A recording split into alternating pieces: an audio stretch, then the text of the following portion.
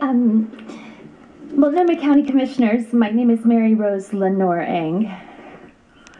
I want to say hello to Mr. Reese. And the last time I saw him, I believe, was when my dearest friend, or the love of my life, Ben Pickering, was playing piano in the rotunda of the Portland Police Building. And Ben is one of those people. He's a good dancer, a good painter, a good musician, a genius, a madman. If he's out there watching, I want to send him my love. So he's playing piano, and Mike Reese comes up and takes his picture. Because we, the city of Portland, were in a crisis called Benjamin Pickering. And so he's now currently got a fit-to-stand trial bed in the Oregon State Mental Hospital, on which the One Flew Over the Cuckoo's Nest film and book and movie theater was based. And I was the nurse who said, "Don't touch me, I'm Catholic." That's all I got to say. I have such a big mouth.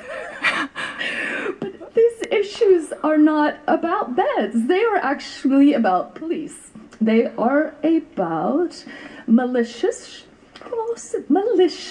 prosecution, fictitious arrests, sting operations, predation, sexual harassment even.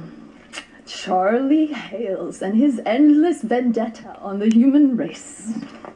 They are about coercive situations where police are stigmatized, so we don't think of them as our friend who will save our mother in the middle of the night when her house is being broken into.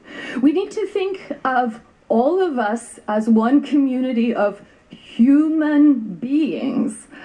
And excuse me, I heard the word bodies. We have bodies when we do yoga, and we say, "Oh, mani padme hum." But you don't talk about moving bodies. We are talking about soul, psyche, one human holistic, centered being that is crying out for help.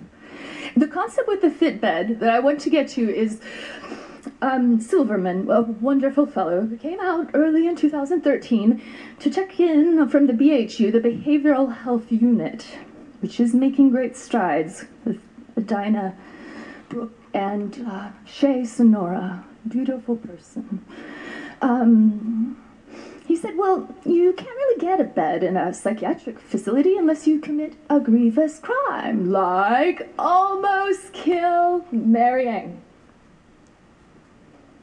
So when you said, well, we don't really have solutions, it doesn't exist. No, it does. It's called women. We are doing the work. We are holding up the sky. Thank you. Good morning. Hi, good morning, commissioners. My name is artist Laura Vanderlyn. Sheriff Reese, did you say that we needed to add more beds? Is that what we were asking? I thought that's what I heard.